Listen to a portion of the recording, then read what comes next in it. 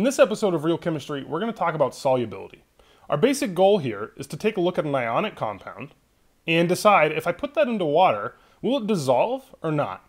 So for example, if I take sodium chloride, which is just table salt, and put it into water, it dissolves. That's basically what the ocean is a giant solution of sodium chloride. So that's an example of an ionic compound which is soluble, it dissolves.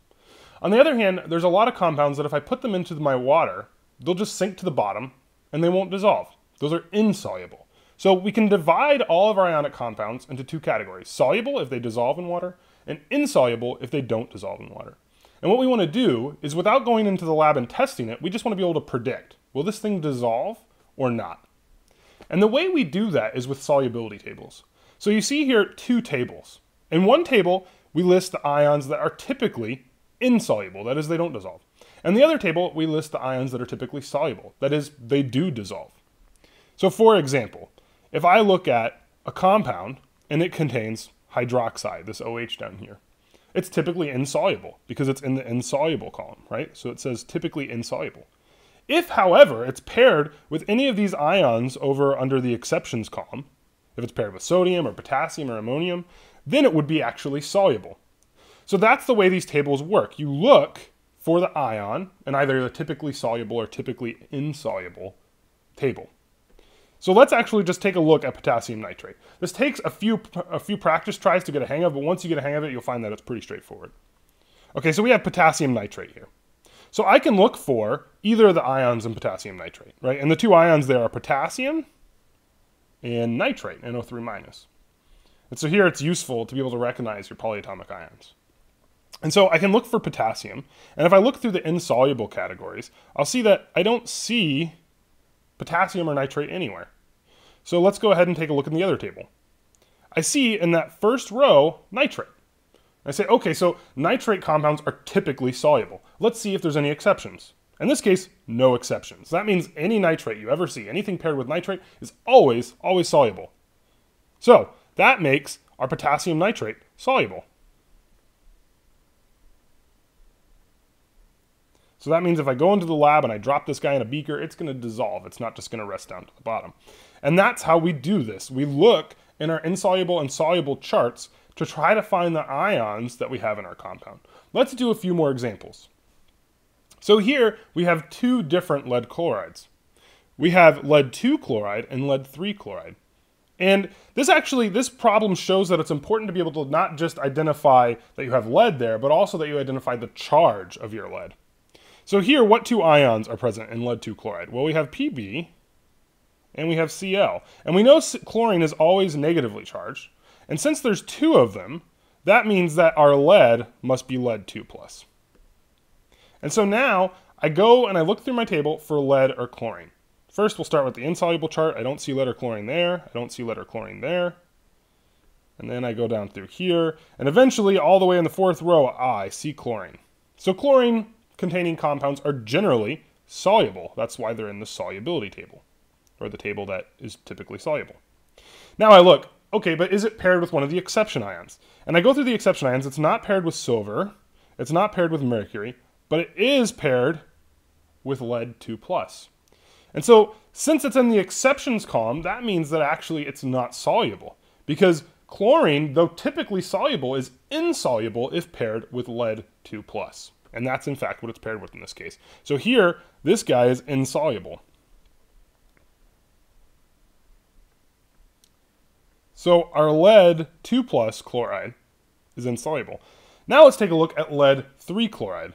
Here we again know that our chlorine ion is -1. But now since we have three -1s, 3 chlorines at -1 each, we know that our lead must be charged with a 3+. So again, we go back to our tables, and once again, we'll find chlorine in that same spot, which is generally soluble. I'll erase the notes on the exceptions. And so chlorine generally soluble. Let's see if it's paired with one of the exceptions. Well, it's not paired with silver+, it's not paired with mercury 2+, and it's not paired with lead 2+. Even though it's paired with lead, the lead is positively 3 charged and not positively 2 charged. So lead 3 chloride is actually soluble,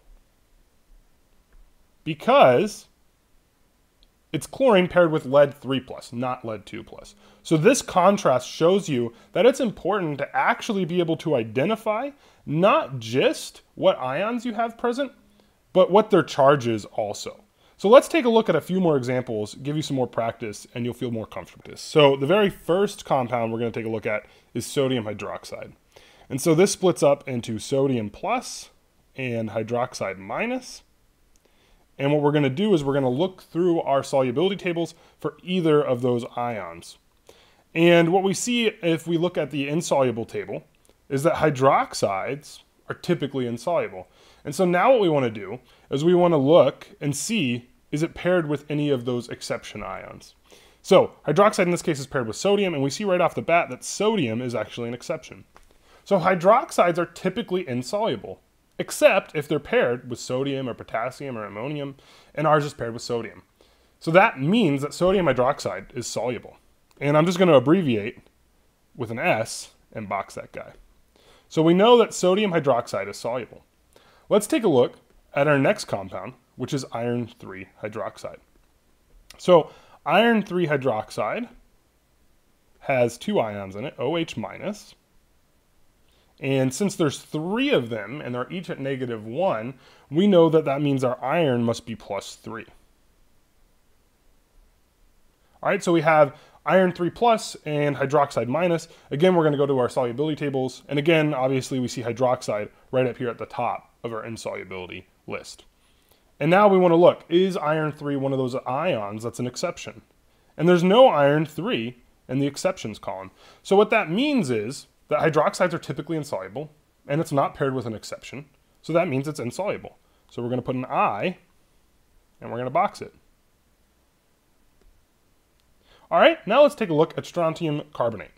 Strontium carbonate, 2 ions there, and the carbonate, we know, has a 2- charge, which means our strontium has a 2+ charge. And we're again going to go ahead and look through our solubility tables for strontium or carbonate. And in the second row of our insoluble list, we see carbonate right there. And so carbonates are typically insoluble. And now what we're going to look at is see, is it paired with one of the exception ions?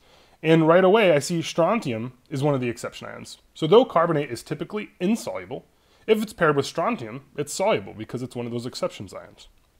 So strontium carbonate is soluble. All right, last example, silver bromide. All right, in this case, we know bromine is -1, and that means that our silver must be +1. So we have silver plus and bromine minus. And what we're going to do, again, is go look through our tables to try to find either of those ions. And you don't see silver or bromine in our insolubility table. And if you go ahead and take a look at the table of soluble ions, you don't see it in the first row or the second row, but way down here in the third row, you see it. And so bromine is typically soluble. Now let's see if it's paired with one of the exceptions. Well, right away you see silver plus as one of the exceptions. So silver plus being paired with bromine means that we have an insoluble compound. So typically bromine's soluble, but when it's paired with any of those exception ions, it's not, and that means that we have an insoluble compound. Now ask yourself, if I had silver bromide, and instead of 1 bromine, there was 2 bromines, that would be silver 2 bromide, would it be soluble or insoluble? And in that case, because it would be paired with silver 2+, which isn't an exception ion, it would actually be soluble. So you need to figure out what the charge is on your ions, and then you need to look through your list of insoluble ions and your list of soluble ions and check for any exceptions. So this is how we can determine if an ionic compound is going to be soluble or insoluble without actually going into the lab and testing it. If you still have any other questions, please leave them below. You can also subscribe to my channel to get updates about future Real Chemistry episodes.